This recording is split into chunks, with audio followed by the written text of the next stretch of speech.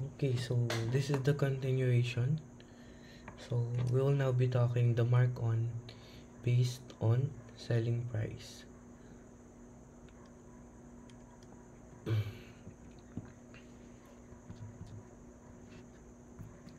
So in the mark on based on the selling price, these are the formulas that we use. So if you are looking for the mark on, while the selling price or rate based on selling price and the selling price is given, we'll be using this formula. So if you're looking for the rate based on the selling price, while the mark on and the selling price are given, we'll be using this one. And if we're looking for the selling price, while the cost and the rate based on selling price is given, we'll be using this one. Again, we can always derive from those equation that we have in here. Okay, so from those formula, we can always derive. So let us have our first example for the mark on based on the selling price. So example number 1, how much did it cost the Soundtrack Music Center a pack of digitally remastered recordings of Broadway musical CDs, which it sold for 720, with a 31% mark on based on the selling price. So in here, how much did it cost? So it means we are looking for the cost. So, cost is the one that is missing, and then which is sold. When you say sold, it's for the selling price. Selling price is equals to 720. Then with 31% mark on based on the selling price, rate based on the selling price is equals to 31% or 0.31. Okay, so what we will do is find for the cost. So from the given here, we can't use this one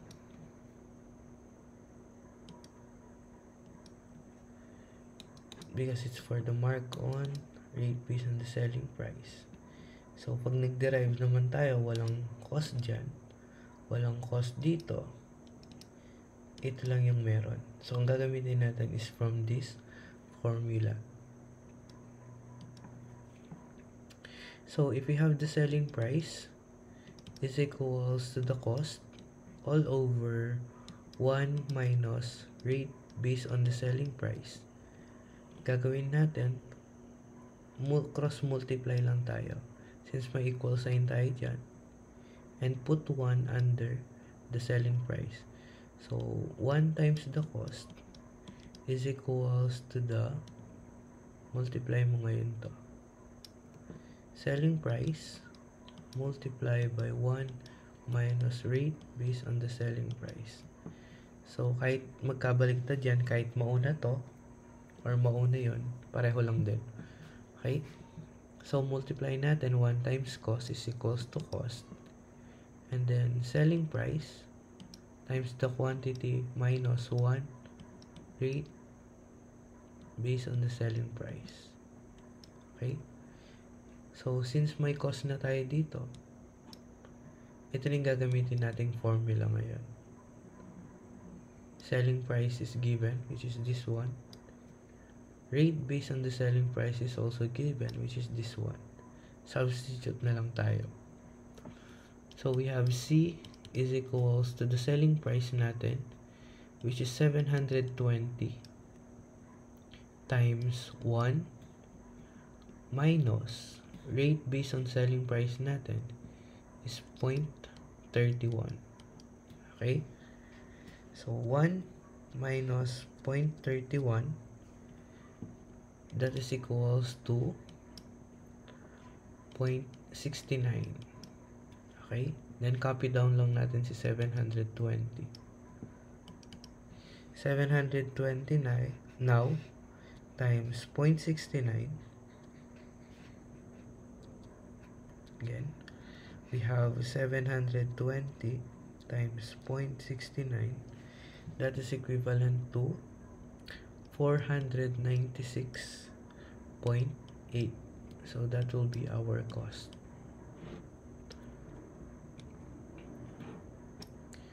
So to check para tama yan, check natin kung tama ba yung sagot natin na 496.8.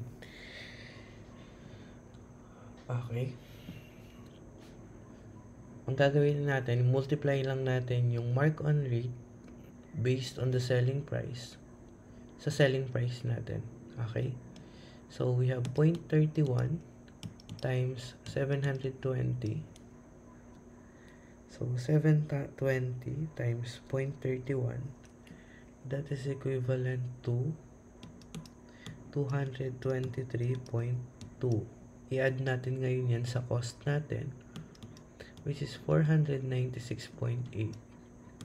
And that is equivalent to 720. Since tama yung nakuha natin, nag-match siya sa selling price natin, it means yung cost natin na 496.8 is also correct. Okay? So, let us have our second example.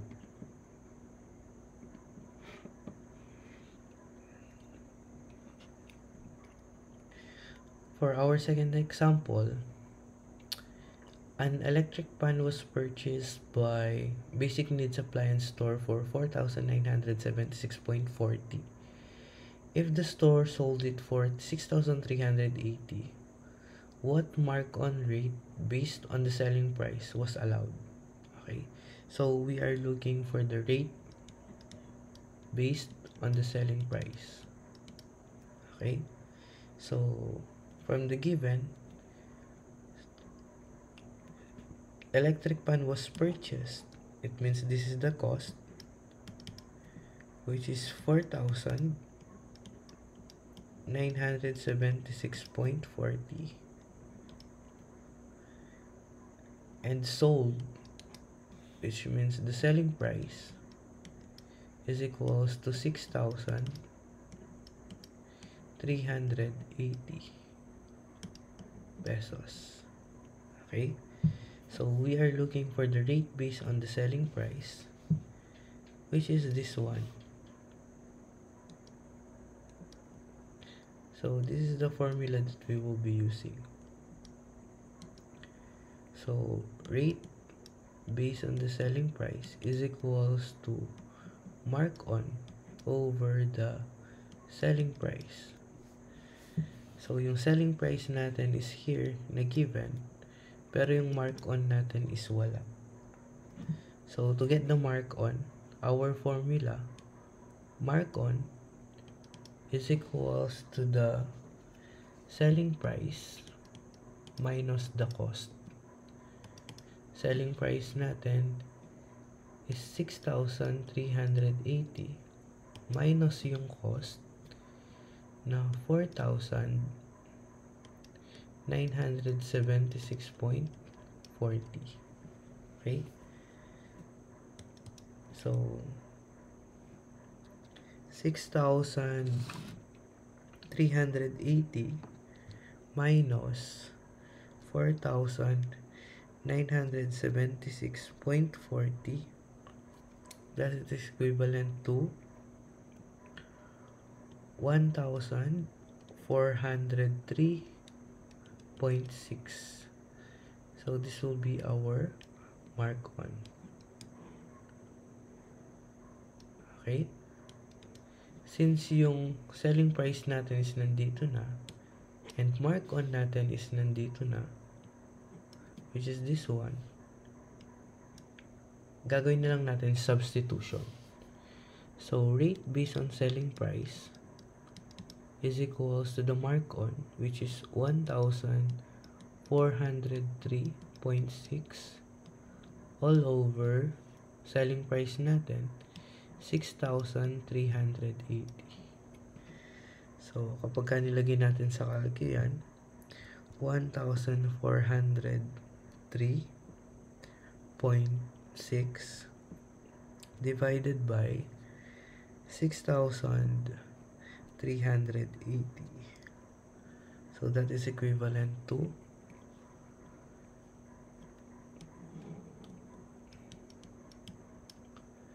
So rate based on the selling price is equals to 0.22. So kapag kinuha natin yung percentage niyan, move 2 places to the right.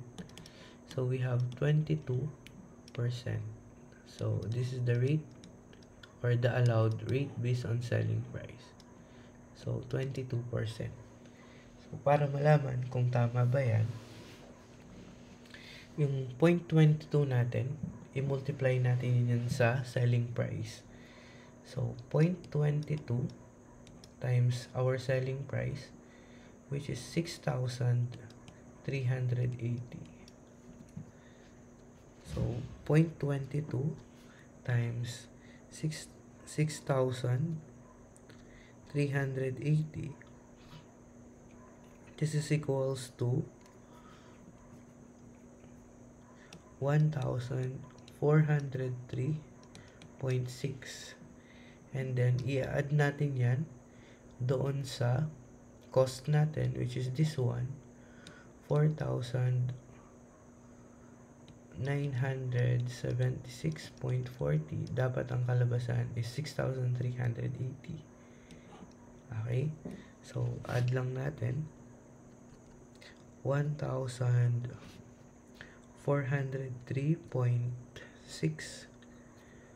plus 4,976.40. This is equivalent to 6,380, which is the selling price. So from the selling price na 22%, multiply natin sa selling price, and then i-add natin sa cost, we've got 6,380, which is the same as our selling price. So pareho lang yung nakuha, which means 0.22 or 22% is correct. Okay? So let us have our last example.